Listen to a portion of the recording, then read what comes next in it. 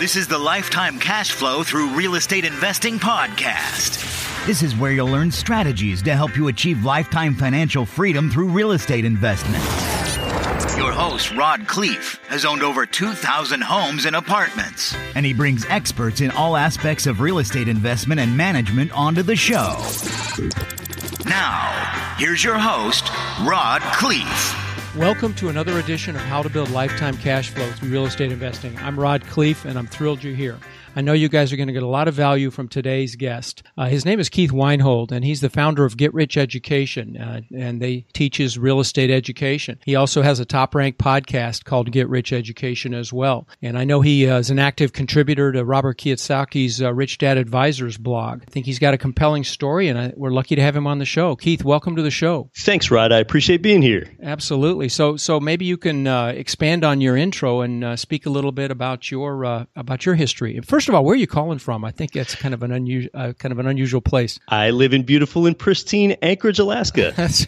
So, man, it's got to be like 5 a.m. there or something, right? It actually is dark while we're doing this interview. So, but I live where I want to live based on choice. I got out and saw the world. I vacationed a bunch of places, and I decided I want to live here because I want to live here, not because some job steered me here. Sure. Well, I understand it's beautiful. I haven't had the pleasure of visiting there. So tell us a little about Keith.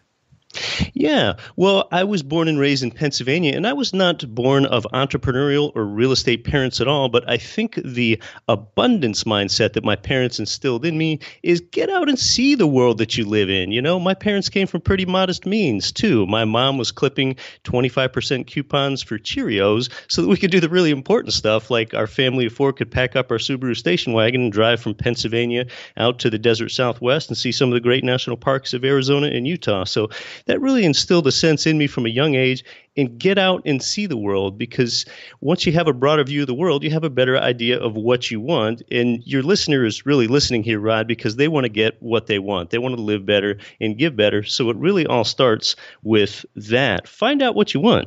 Sure, absolutely. I do little 5 to 7 minute clips every week called your Driving Force Success Tips. And one of them is absolutely determining what you want. You have to have your goals. And of course, you have to know why you want your goals. I know that you speak about that as well. And it's the why that drives you. And, I know that you've got some background in multifamily investing. Can you speak to that? I do. So once I decided I wanted to live in Anchorage, Alaska, Rod, I was kind of coming of age, and it was time for me to buy my first home.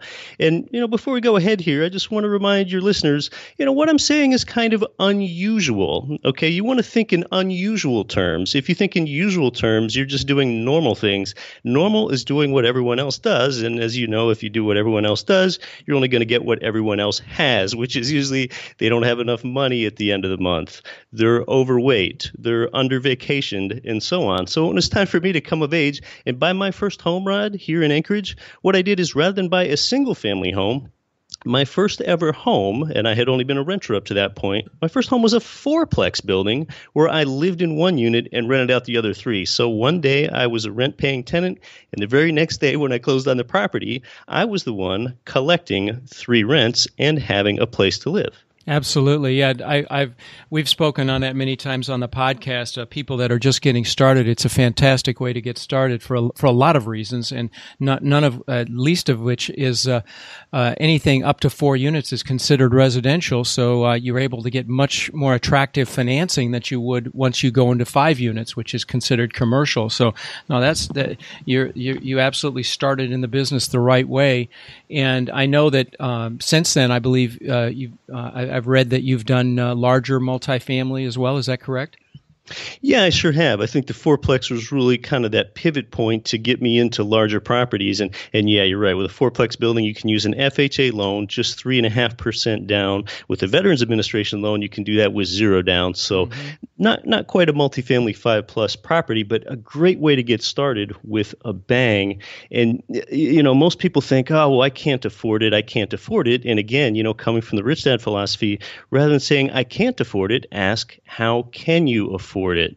You can go ahead and use the existing tenant's rent income and use 75% of that toward your qualification on the fourplex before you even ever buy the property. So you're using other people's money to amplify your wealth before you even purchase the property. I want to hammer what you just said home a little bit. I want to make sure everybody heard it, and that is, you just because you have a regular job doesn't mean you can't qualify for a fourplex property, even though it's priced out of what you would be able to qualify for if it were a single family home, because like Keith just said, they will allow you to use the rents from the other units that are occupied towards your income, towards the purchase. So keep that in mind, guys, because it really is a great opportunity. You guys know that I take free phone calls from you, about 8 a week, 30-minute phone calls, and I literally just spoke to someone last week that did the exact same thing, Keith, that bought a fourplex, got a great deal. And I can't remember what the numbers were, but he's living rent-free and cash flowing. It was just the 3 units not only paid for his rent, but he's also putting money in his pocket, which is, just a fantastic way to get started. And I know those of you that are married and have a spouse, they may not be quite as keen on this, but I can tell, right. I can tell you that this is a fantastic way to start. So, well, that's awesome. I know that you're quoted as saying some things, and one of them is why 2016 is a great time to be a real estate investor, and I'd love to hear your take on that. So if you'd share that with me. Yeah, fast forwarding all the way up to the present day, 2016, why is now a good time to be a real estate investor? Like, haven't prices run up since 2010 or 2011? So is now really a good time? And yes, it is, for demographic reasons and a lot of other reasons. 2016 is a fantastic time to be a real estate investor. We all know, I think, the millennials became the largest generation. In 2015, they became a larger generation than the baby boomers did. So millennials, they need a place to live. And see, millennials, they're more likely to want to be renters than any previous generation. In fact, we already have now the lowest home ownership rate in 50 to 60 years. And most demographers and economists just see that trend is going to continue, and a lot of it has to do with millennials, this largest age cohort that's moving through. Well, why is it that millennials are more likely to be renters than not? And there are a lot of reasons. College costs have increased at a rate greater than the rate of inflation. That go ahead and encumbers millennials with so much student loan debt that they can't form a down payment for a property, and that makes them a renter. And that's really good for guys like you, I, and our listeners, Rod, that millennials are more likely to be renters.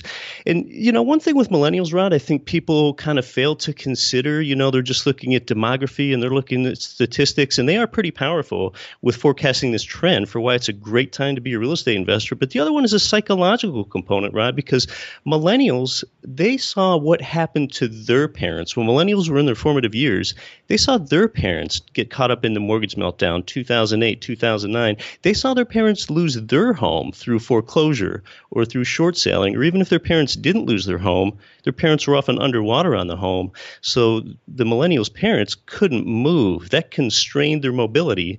And that potential mobility constraint, that's of concern to millennials. So they have this negative psychological association with homeownership.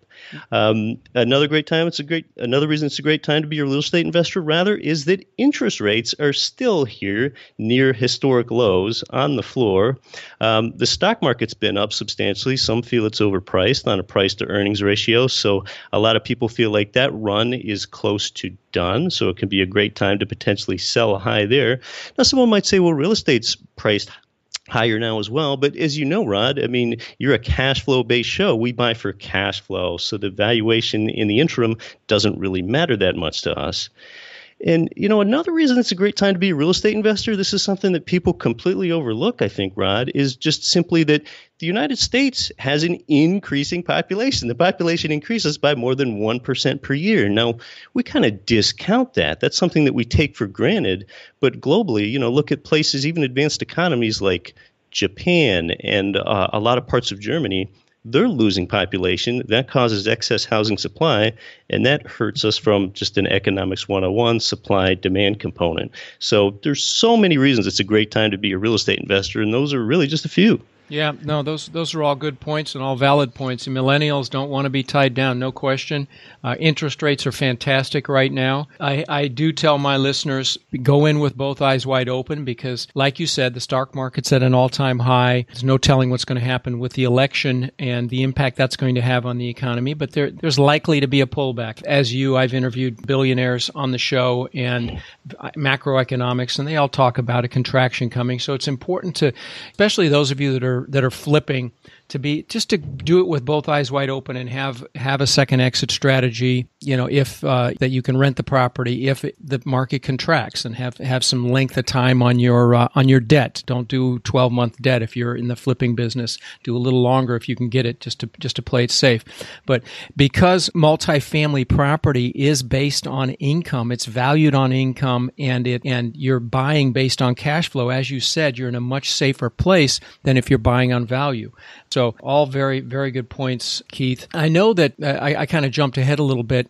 You have mentioned that you've been involved in some other multifamily properties. Can you speak to those? Maybe what size and where? Yeah, sure. We could just talk about the local part of my portfolio. So, okay. After I bought that first fourplex, what I did is I bought a second fourplex by using none of my own money. I transferred accumulated equity from the first fourplex into the second fourplex.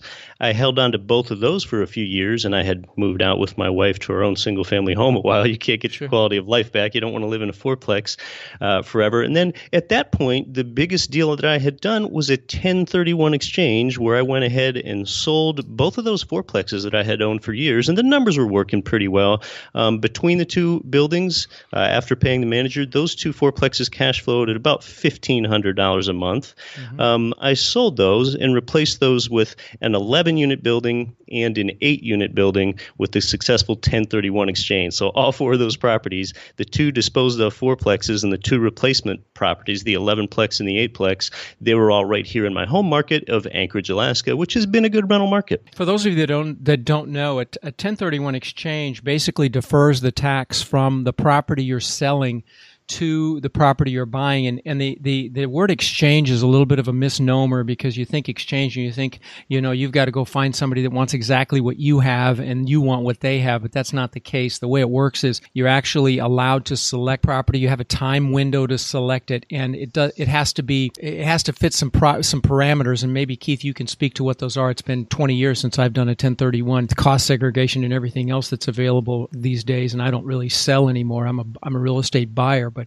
I know that you have to pick a like property in some fashion. Yeah.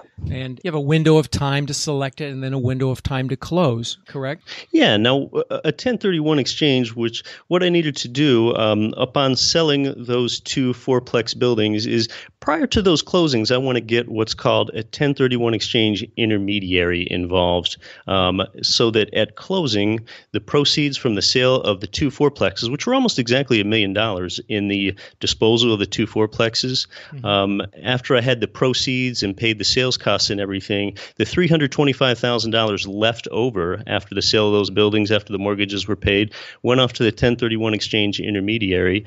And from that point at closing, I had 45 days to identify a certain number of replacement buildings, and I needed to specify the exact addresses of the replacement buildings that I was going to bring into the portfolio. And then I had 180 days from that closing and from the intermediary holding the $325K, yes, to close on some of those designated replacements. And you can only pick so many, and there's a number of different rules there.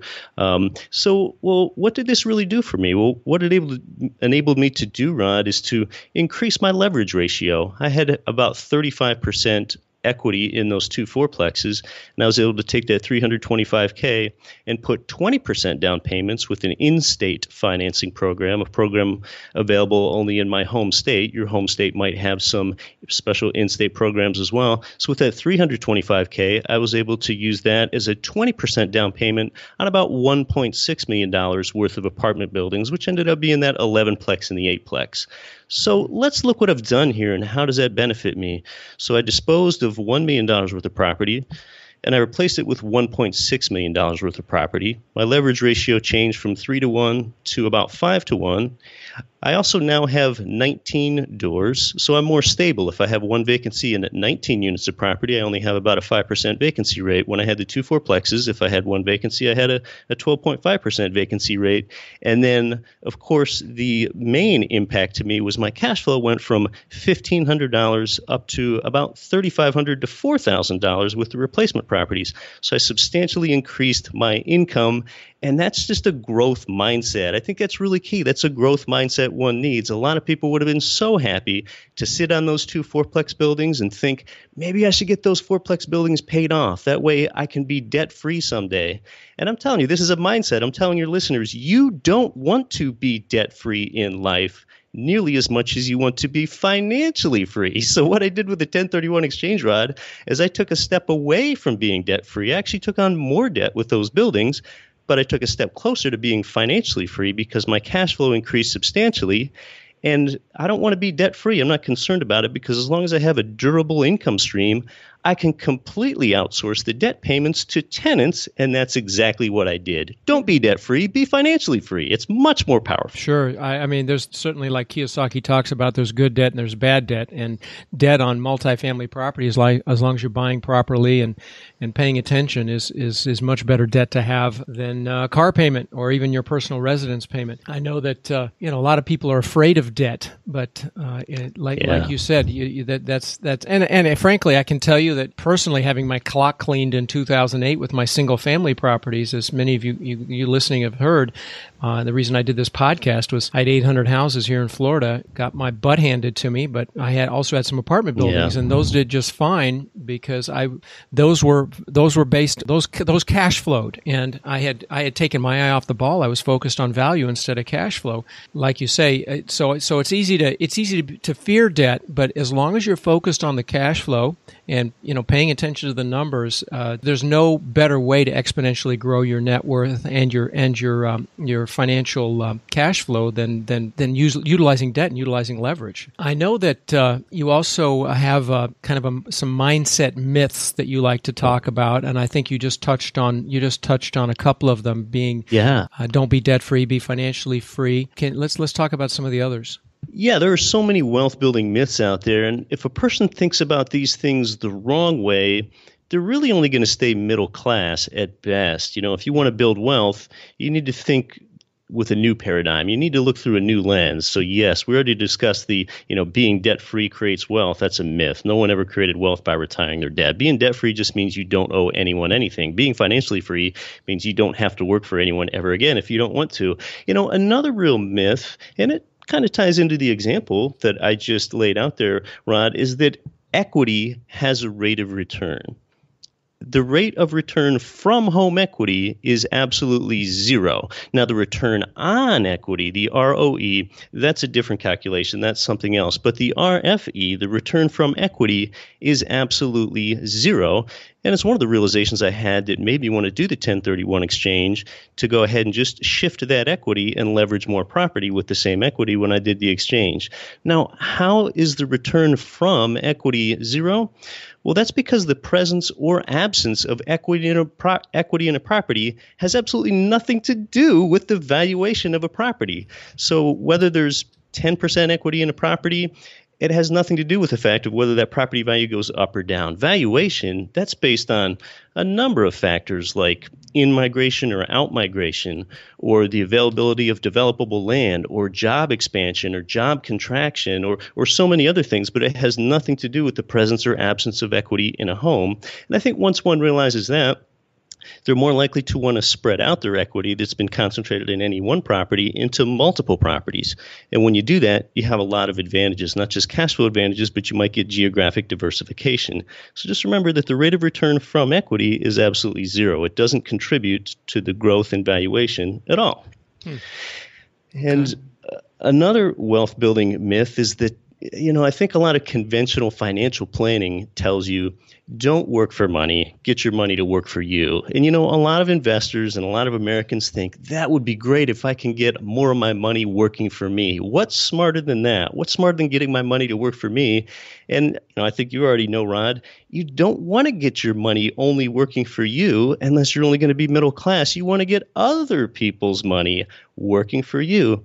With real estate, when you're leveraged and you get a loan, you get other people's money working for you 3 ways at the same time, actually. It's 3 ways. You get the tenant's money to produce the income, the bank's money to produce leverage, and the government's money for generous tax incentives. You're actually using other people's money 3 ways at the same time. If you only use your money to try to get wealthy, I'm sorry, you're not going to get wealthy. Compound interest is lame and slow. Leverage is where wealth is created. So this whole myth of compound interest and getting your money to work for you, that's only helping out Wall Street. That's not going to build wealth for you. It might provide a secure retirement, and that's a very precarious maybe. Yeah, no, and I'll tell you, there's a fourth as well, and the fourth would be bringing in partners and syndicating a deal, and there's a fourth, somebody, other people's money. So it's not just the bank, it's not just the tax benefits. It's you bring in partners with equity, and you can structure deals that way as well. Or you bring in partners with knowledge and leverage that knowledge as well, other people's knowledge. Yeah. Exactly. So any others? Yeah, I think it's a really destructive one, and this is just so central to one's mindset, and that is that people think it is prudent and it's smart to live below your means. And there might be just a little something to be said for that, especially when you're starting out and you're just getting established and you might need to form a down payment. But you want to abandon that scarcity-minded, live below your means stuff as soon as you possibly can. It's sort of a rich dad quote, don't live below your means, expand your means. Expanding is the answer.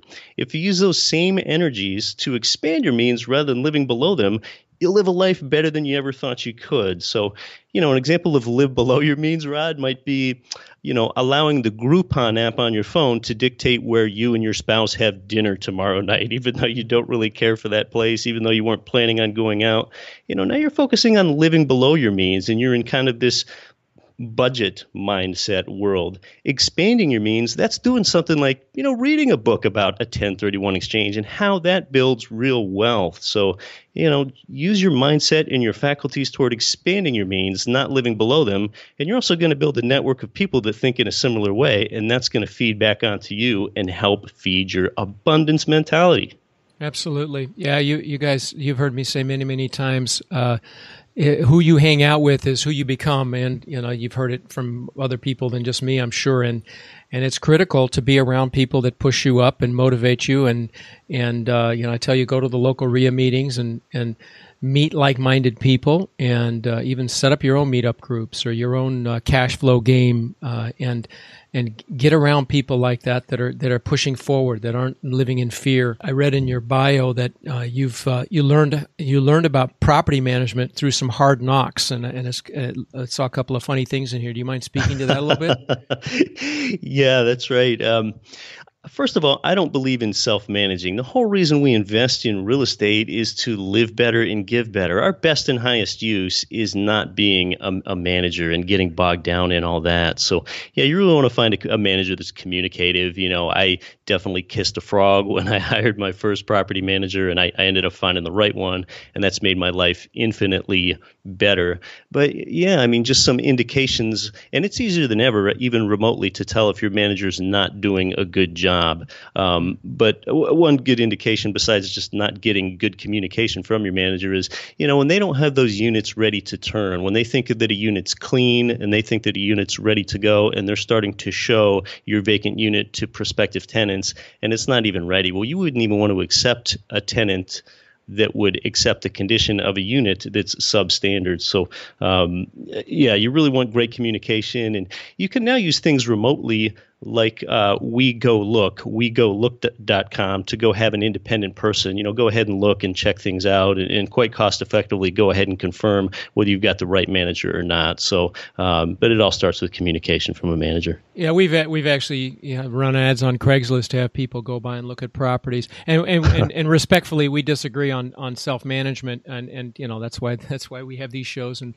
all that. I'm a big proponent in self-management, but that said, I know there are those of you that absolutely don't have the time to do it. You've got, I spoke to a physician last week, and he's like, I know you like self-management. There's no way I can do it. I said, no, absolutely, I understand. The thing to remember though is you're going to be managing the manager. Like you said, you have to have great communication, and you've kissed a frog. I've had frogs embezzle tens of thousands of dollars from me, and so I'm and I will tell you, it also relates to scale. All the big players that I've interviewed, the Grant Cardones of the world, the Albert Barras, the billionaire that has 35,000 units, all these big players, they all self-manage. I've always self-managed, when I had 1,000+ units.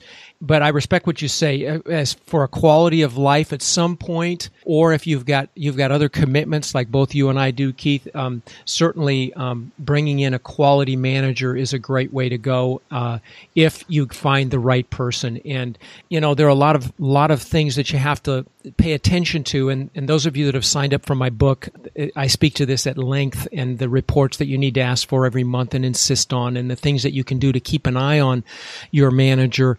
I appreciate the tip on the WeGo Look. I didn't even know about that. What we typically do is we'll run an ad on Craigslist and get somebody to go check things out if we need it. But thank you for that. Yeah, and on the management, and it sounds like we do disagree a fair bit on that. It's actually not a complete disagreement, though. Okay. I advocate for people, if they can, they don't have to, but if they can, I think it's a good idea to self-manage for 1 to 2 years and then hand it over to professional management, because self-managing for 1 to 2 years gives you an appreciation for what they do. At least in my case, it helps remind me that I don't want to do it and I have a better and higher use. But what it does is it really helps me interpret that monthly property manager's statement so that, I know whether they're being straight up with me and honest with me or not. No question. That's the only way to learn the business. If you're going to use outside management, I completely agree that you do it yourself for a while so you fully understand the business, because otherwise it's easy to get screwed. It's easily get screwed on what they charge you for the maintenance and what they charge you for the make readies, and you really need to understand the business regardless. It's just like I've coached people on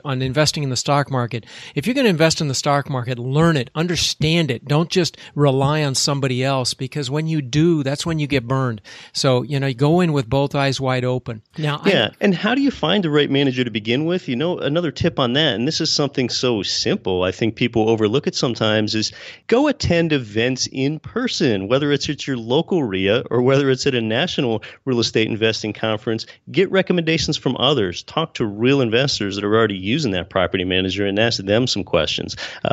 You can often call the prospective manager and ask your prospective manager for some references for some clients that manager is already managing for. But they're probably just going to steer you to the best ones that are going to say the best things. So networking in person is a great way to help find out the right manager in your market. Absolutely. Yeah. Talk to other multifamily owners and find out who they're using and do the referencing yourself. A great tip. Are you actively investing right now? Are you, is there a particular type of property you're looking at if you are?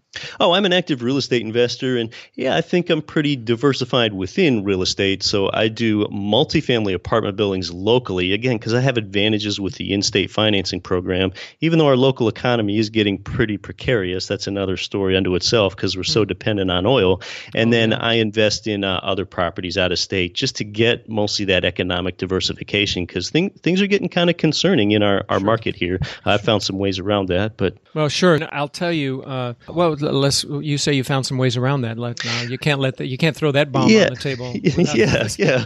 Well, people think about markets, and they're thinking the right way. When you go in with your investing strategy, you're thinking about finding a sound market. The market's even more important than the property. I'm sure you would probably agree with that, Rod. Absolutely. Yeah. But of course, I think we all know, but sometimes we tend to overlook and forget this. Okay, the Anchorage market is precarious, for example, because our economy is so dependent on the price of a barrel of oil. And you know what's happened to the price of a barrel of oil starting over 2 years ago? It's fallen by more than half.